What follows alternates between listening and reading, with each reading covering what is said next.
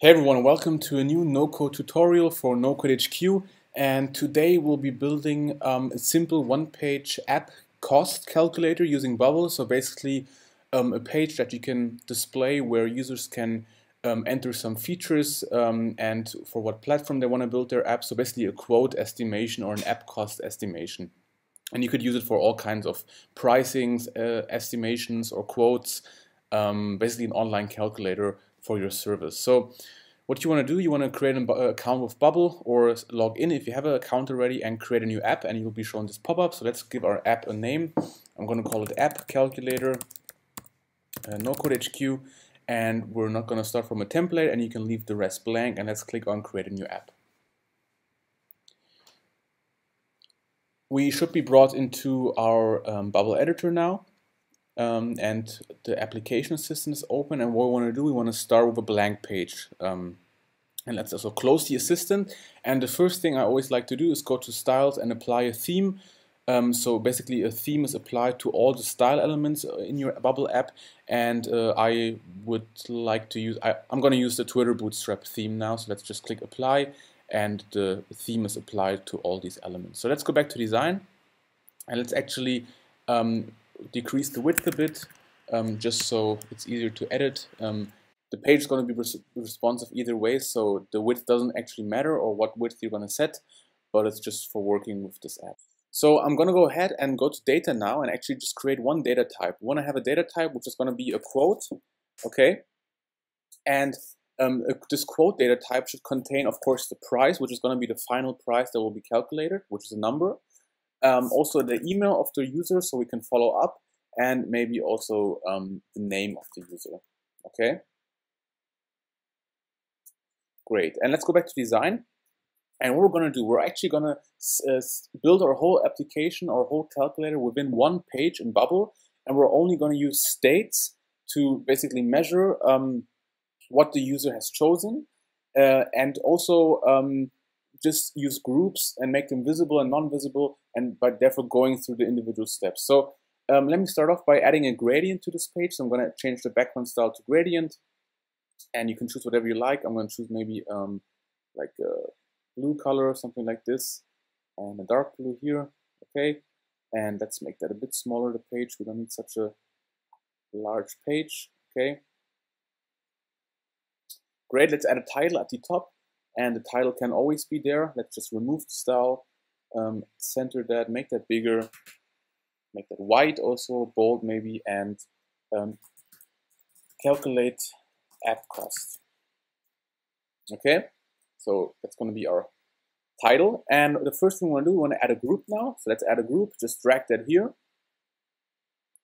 And let's center this group actually. Okay, make it a bit larger, like this.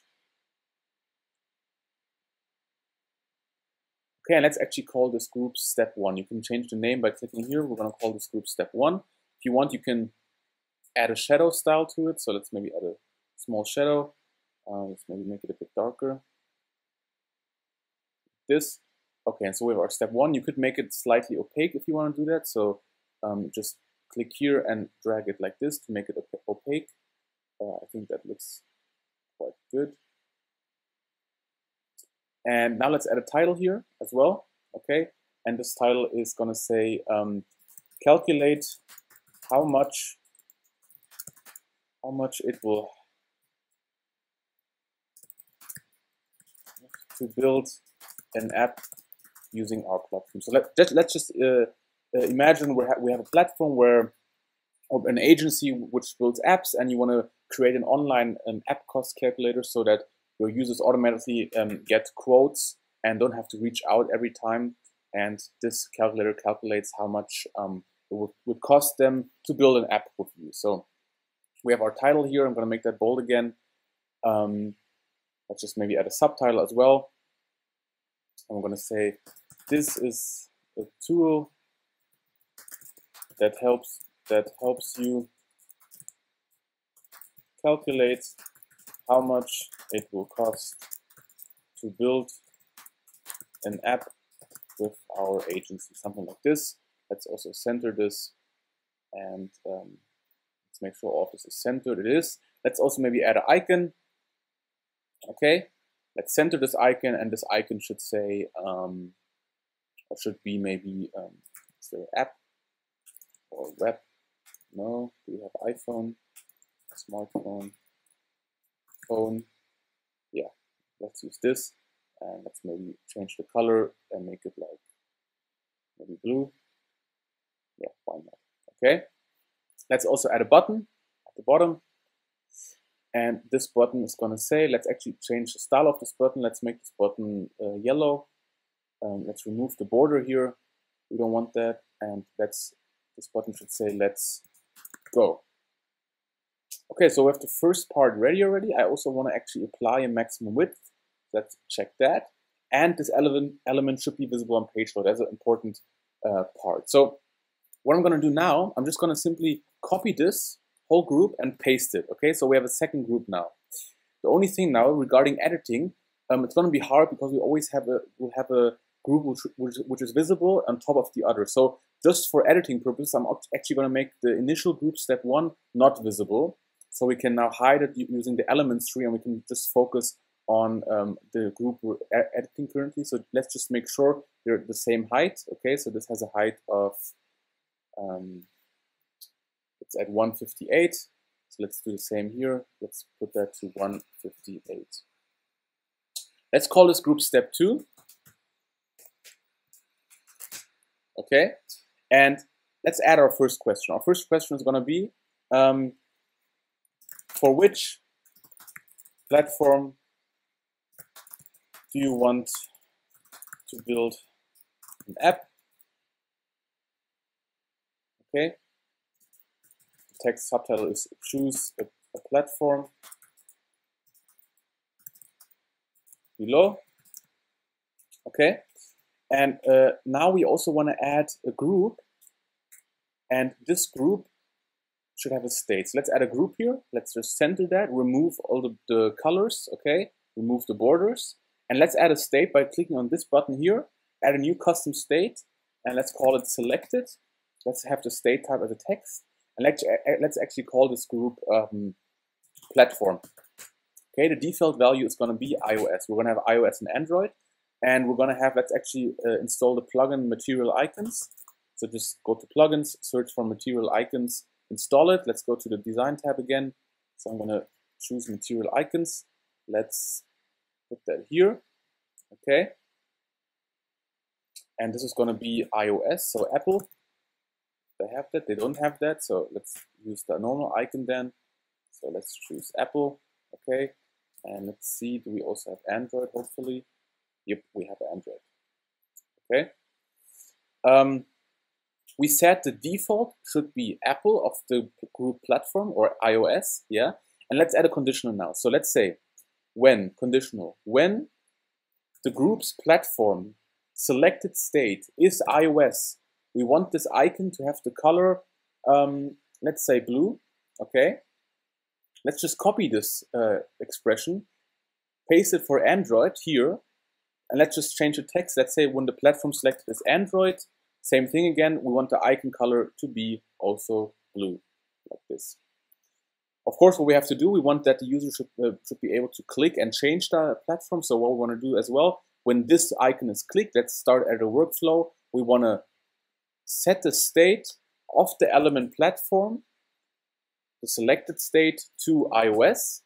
And same thing for Android. When this is clicked, we want to set the state for platform selected to Android. Okay, great. And again, the button should just say continue.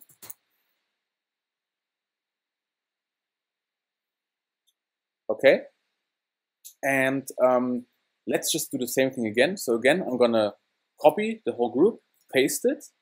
Let's make the step 2 group not visible. So I'm gonna select it and make it not visible so we can hide it now here. Okay. And I'm gonna call this third group now step 3. Okay. And this is gonna say, what kind of app do you want to build, like this? And this is gonna say choose the type of app, and we're going to have the same structure again. So again, we're going to change the name of this group to app type. The state is again going to be selected. The default should be, let's say, a directory. Okay, so that's one of the app types, and we're going to add some icons there. So I'm going to delete this. I'm going to add a few icons. So let's maybe have this icon, which should be, say, it's a directory. So let's just choose some icons. So again, we're going to choose a list. The condition is going to be when the app type selected is directory.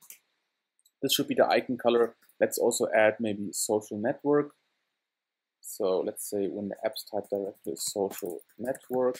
Okay, and let's change the icon to this maybe, and let's also just have a third icon, which should be, what should be the third be? Let's say informational, just the informational app. Okay, let's change that here as well. Informational, like this. And now we have to add the workflows again. So I'm going to say, okay, when this is clicked, we want to set the state again of app type selected to directory. Okay, we can actually copy this whole step so we can save some time. Apply the same here. When this is clicked, we want to set the state of selected to social network. Okay, and of course, if this is clicked, we want to set the state to, I think it was informational. Yeah. Okay. If you want, you can add like a small text beneath each one of them. So let's just add a text here. Directory listings app. Let's make that centered. Okay. Just bigger like this. Let's copy this.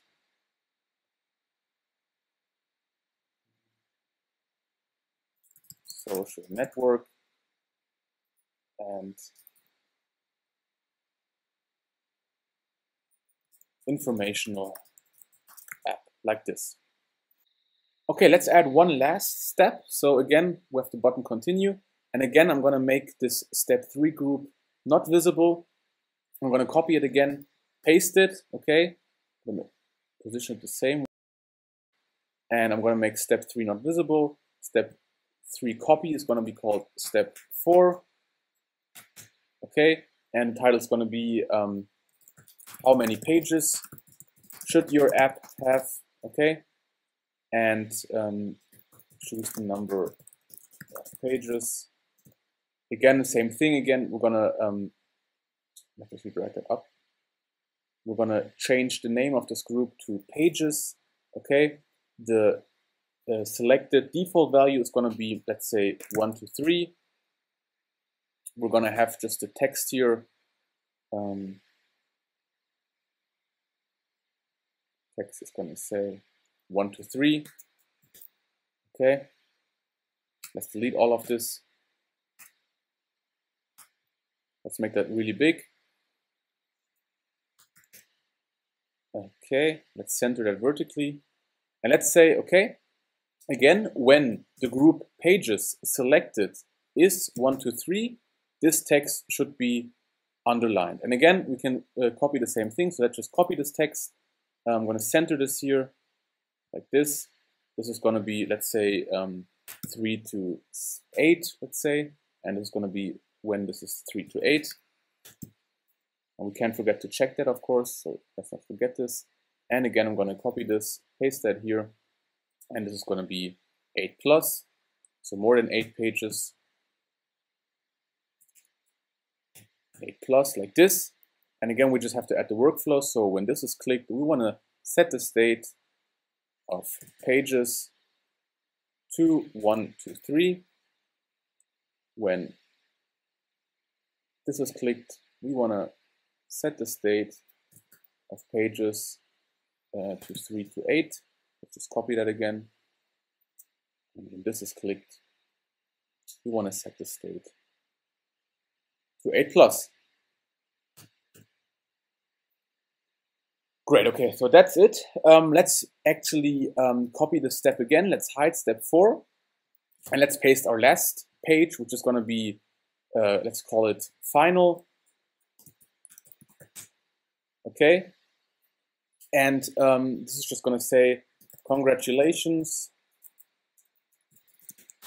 Here is your estimated app price. Okay. Congratulations. Okay. Like this. We're going to remove all of this, and we're going to have a text here, which is going to be the app price. Let's remove the conditional, and we're going to change that in a second. And let's also add an icon maybe below. Like this. And this icon should be a check maybe. And let's say it's green. Like this. Okay. So we're almost done. We now have to add basically the logic behind our price estimation. So what I want to do, I want to double click on the edge, and for our index page, I also want to add a state, and this state is going to be price estimation. Okay, and this is going to be a number.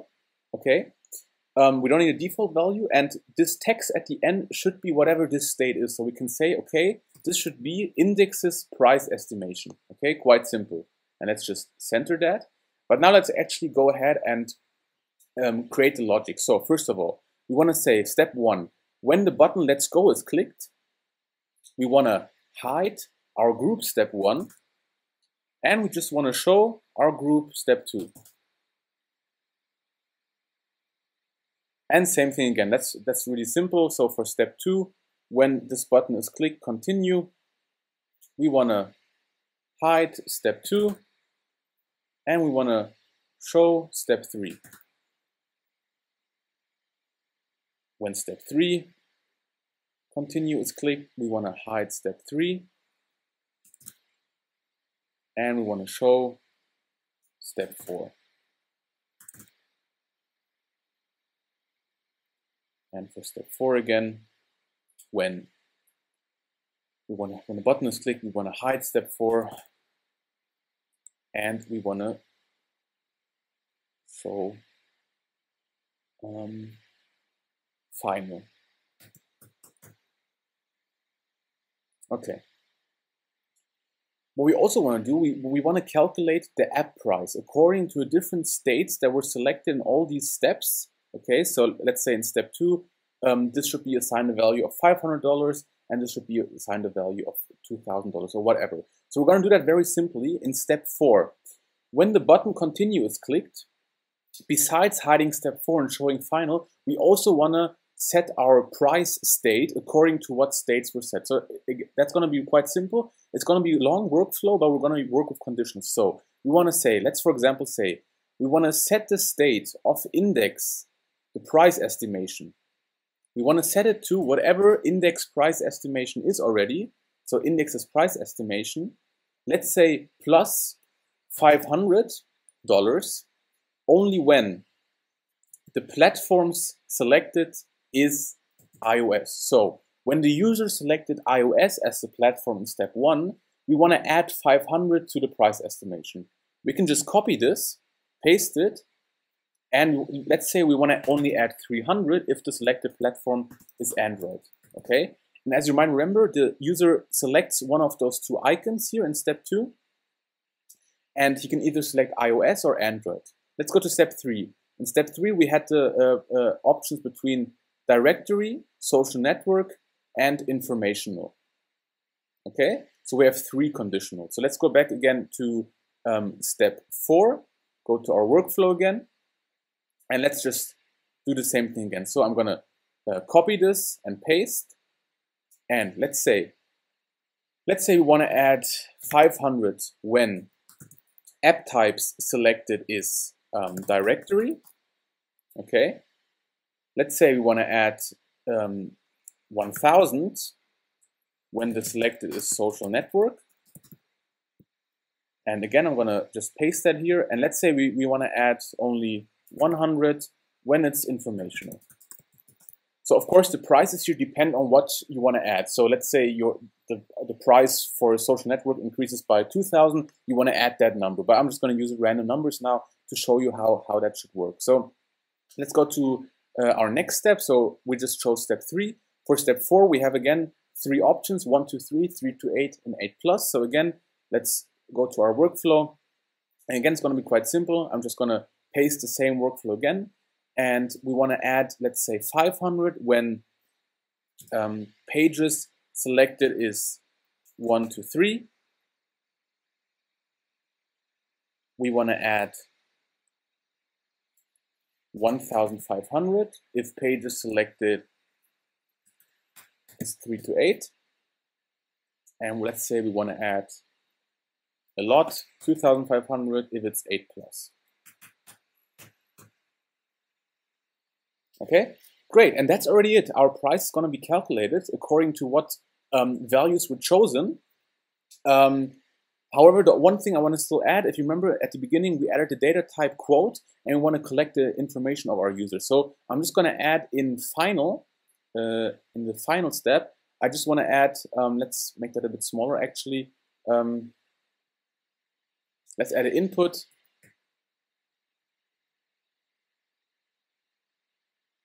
And this input should say, enter your email for follow-up information or something like that.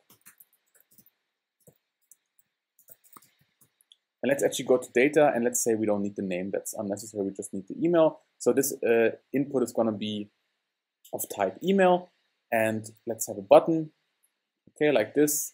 Let's make it a bit bigger actually, and this should be submit. The button should say submit, and when this is clicked, we want to create a new thing. We want to create a new quote, and the email should be the input, enter your email's value, and the price should be indexes, so indexes price estimation value.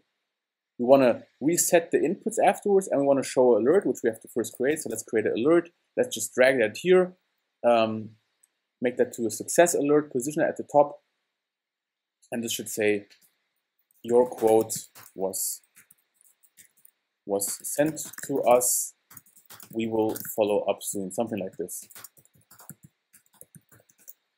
And we just have to add that here in our workflow. So again, let's go back here, and we want to show the alert your quote was saved after all of these steps. So yeah, that's basically it. One last thing we have to do, we have to make our step 1 visible on page flow, because that's the first step that's going to be visible. So let's make that visible. Okay, and I'm now going to preview our app. Let's see if everything worked out. So I'm going to preview. Okay, great. So we're on our one-page website, which looks quite okay. Some small issues. I mean, the border doesn't look nice with the shadow. I would actually remove that, and you can obviously play around with font and design and all of the icons. But let's actually go ahead and create our first calculation. So I'm going to click on Let's Go. Okay, so it's going to ask us for which platform do you want to build an app, and as you can see, we can switch around between these two icons, because by clicking, we're changing the state of this group, which is invisible, and according to which groups, basically which state is set, the icon color changes. So we can switch between iOS and Android. Let's choose iOS. I'm going to click on continue. Okay, again, what kind of app do you want to build? We have 3 options again: social network, informational app, and directory listings. So let's choose a social network. Let's make an expensive app. I'm going to click continue again. And again, how many pages should your app have? This time we have an underlining, okay? So we can choose again what we want to have. So let's say we want to have 3 to 8 pages. Let's click continue. And now the price should be estimated. So let's click continue. Awesome. So we have the text, congratulations, here is your estimated app price. And it says 3,000. And that seems to be correct, okay? And let's also enter our email for follow-up information. So let's say my email is this. Let's just click submit. Okay, the alert is shown, and the element is reset. And awesome, we have created an app price calculator, or an app price calculator using Bubble without any code and without using any external services. And if we go to our editor again, under data, app data, under all quotes, you can see we have our first price estimation, which is price 3,000, and the email which the user has inputted. One small thing I would change for final, I would just add the value here. So if you want to, let's say it's dollars, so let's just add a $sign before. And yeah, that's basically it. You could play around with all the features you want to include, and you can play around the design, the fonts, the icons, and so on. But in general, that's it. I hope you learned something, and I'm going to see you guys for the next tutorial with Nocode HQ. Bye.